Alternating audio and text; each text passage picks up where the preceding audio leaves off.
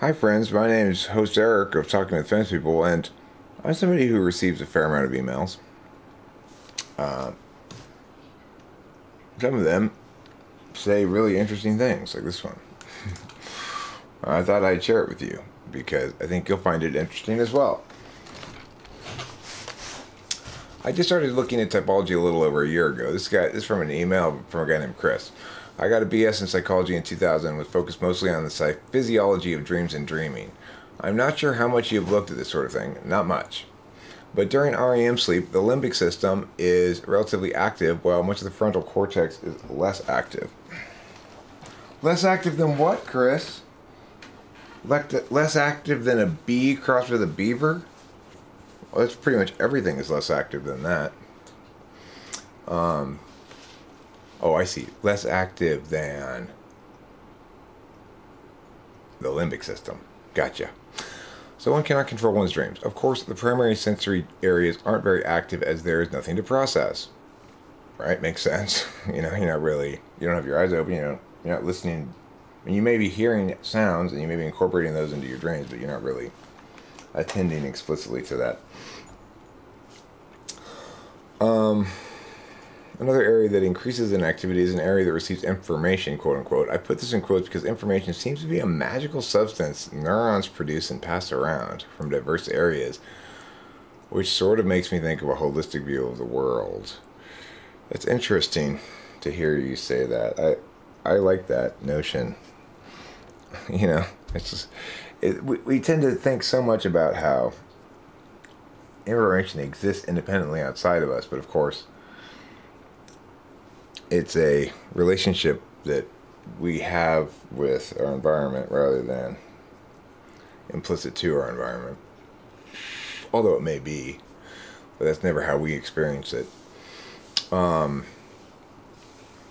is striking about this pattern of activation? Oh, and there are some definite changes in the release of certain neurotransmitters such as serotonin, norepinephrine, and an increase in acetylcholine. The pattern bears some resemblance to what one might expect from an INFP. So I'm assuming this guy's an INFP. Now, during brain development, there are various patterns of activation, including one pattern that eventually turns or morphs into REM sleep. This is in early childhood development, he's saying. Is it possible these cycles of activities to become REM sleep? The one that becomes REM sleep was more active than those that become INFP. So what he's basically saying here is, since INFP brain activity, I guess,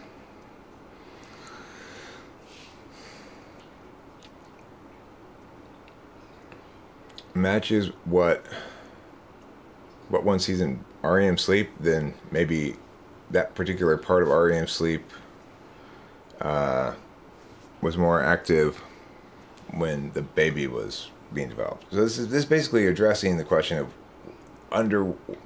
why people turn out to be the types they are.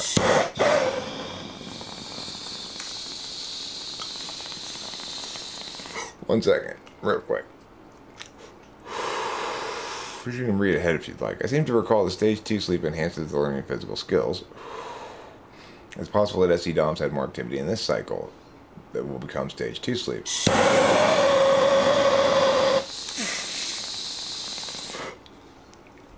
What really makes this thing interesting comes a little later on in the thing. What really makes it's like he's making a really good case here, but putting it together really poorly. To be honest, it's like it's haphazardly slopped all over the place, but he's actually making a really good case. I seem to recall that one interesting physiological feature that might support this idea is that the frontal cortex sends many inhibitory signals to many parts of the brain, including the limbic system. For example, lobotomies, which sever connections between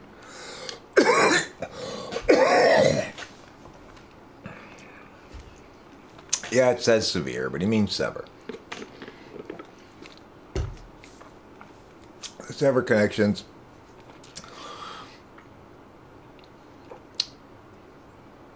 between the frontal cortex and limbic system seem to show how important the limbic system is for motivation. There are cases of people who have fully intact reasoning skills, such as being able to make plans and understanding outcomes, who are unable to carry out these plans because they have a lack of limbic input. Question: is FI necessary to carry out plans?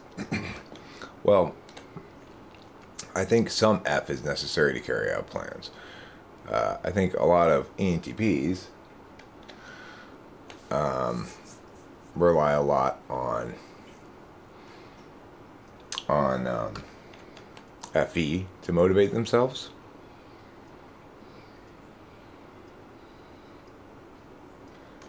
Namely, if they feel like they're going to be embarrassed by not following through on something, then that makes a big difference.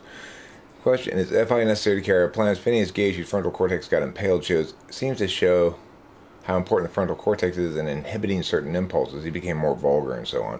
So physiology does seem to support the idea that feeling and thinking oppose one another. Perhaps in TI or TE DOMs, the frontal cortex can send more inhibitory signals, and or in FI, still not sure about FE DOMs, there is less, or the limbic system is more robust.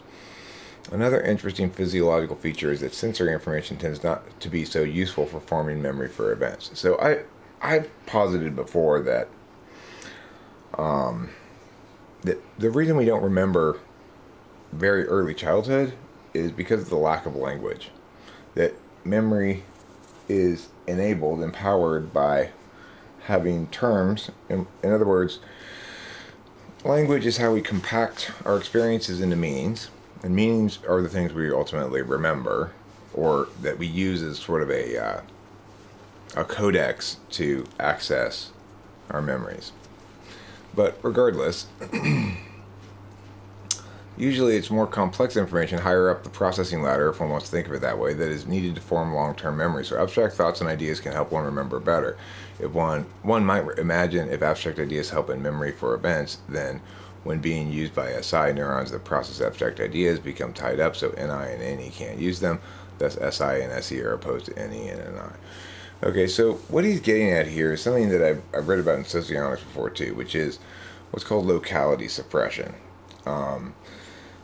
It's in the brain. It appears to be the case that when a certain part of the brain activates, parts that are near to that part of the brain, like right next to it, but aren't that part of the brain, go extra down in terms of like energy. So if you imagine like when you turn on the microwave and the 1500 watt heater and all your lights dim, well, it's that basically, but in your brain. So what he's saying here is basically when neurons that process abstract ideas become tied up in NI, so NI and NE can't use them, that would be expressing SI, SE. That in other words, one can imagine attention not only in terms of hours of the day to devote, which is what I basically try to measure it in, like minutes and hours. What percentage of your attention is directed via what means of attention, for how long during the course of a given day. I would note that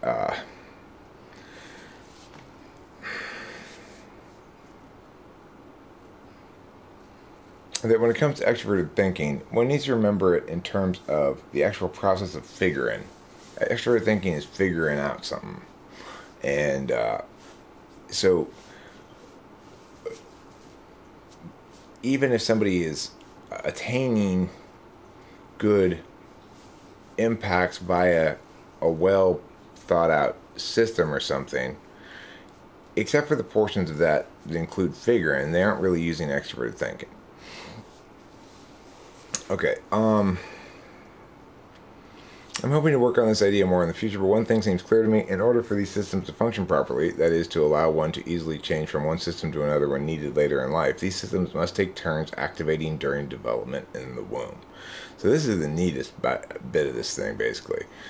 Interestingly, for infants, REM sleep makes up to 50% of their sleep, which might indicate dreams are more about brain development than memory processing. This might explain why the function alternates between introvert and extrovert. Why the functions alternate between introvert and extroverted. So, I mean, I think the reason the functions alternate, like these are very TE style explanations, which is to say, there's an attempt to link the observed phenomena of consciousness to specific physicalities, right? I think the reason the functions alternate between introverted and extroverted is because basically you can't be an extroverted intuitor, for example, without it being paired with a deliberation function. In other words, an action, the capacity to take action with words requires one to use a dominant tool, a tool function, that some sort of deliberative process. Otherwise, it's too much leap, too little look. I know that's not as sciencey sounding as these answers, but ultimately, there are holistic explanations for identity that have to do with the fundamental incompatibility of two different things, whether it manifests in terms of a certain number of neurons to direct towards a given matter, and if they're tied up in one thing, they're not available for another, or whether it expresses as definitionally incompatible. Like I'm saying, it should resonate in both planes, ideally, right? So I like this email because it's really presenting ways in which things we could predict and test for. Now this is an interesting thing he says here. It possibly explains why an INFP has FINESITE and then TESINEFI and then FENISETI and lastly TISENIFE. So, I mean, the thing is, an INFP has FINESITE, and that's what they have as their functions. And because that's their function stack, their relationship with the other functions is defined accordingly. It's not that INFP lastly has TISENIFE. It is that the relationship between an INFP and the cognitive function called introverted thinking is defined by the fact that the INFP is defined by the fact that they're an FI Dom. So TI necessarily links to their ontology in specific and very limited ways, from other people's perceptions, from your own perception, from various angles. It's something I want to muse on further, but it could indicate a pattern of changes that occur during brain development, a way for all these systems of the brain to activate. One might imagine the problems one would have if one didn't have a set of dominant functions and inferior functions. If all were equal, the brain might be more likely to lock up somewhat as various systems inhibited one another, or some systems dominated other systems too much. No, it wasn't boring. I mean, yeah, it was boring. I'm not going to lie. It was boring, but that's not the point, right? It's like, it's interesting in the sense that I like how you're thinking, and I think all of these physicalities may indeed link very much as you indicate here, and what you're saying is consistent with functions, except for this bit here where it says it possibly explains why an INFP has all these different things. I don't understand what you're trying to get at there, but everything else is great.